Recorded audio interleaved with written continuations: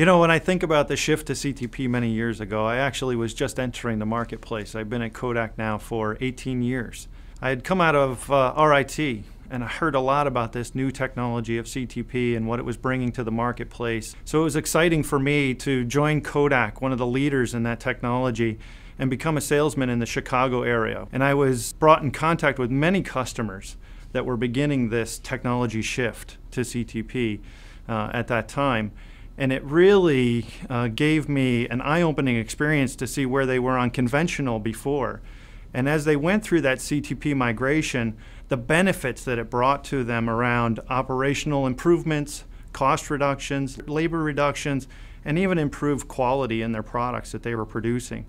One of the things I noticed as I was a salesman in Chicago as customers were going through that migration of CTP was the fear, uncertainty, and doubt that they had of this new technology.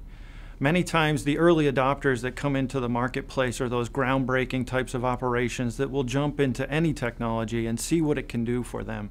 And they learn through those technologies in the early stages. But as the technology matures, as more and more customers gain operational improvements from that technology, it's great to see when the rest of the marketplace begins to accelerate that adoption and take on these types of technologies.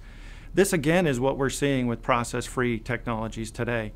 We've been now in the marketplace for nearly 10 years with the introduction of Thermal Direct early on for a small market type of customer, and now with the introduction of Sonora, which brings significant improvements in speed, resolution, robustness on press, chemical resistance, and even improved run lengths to our customers. We're seeing that a much larger group of customers can benefit from this extremely good technology. So it's very exciting to see that shift which takes place in the marketplace.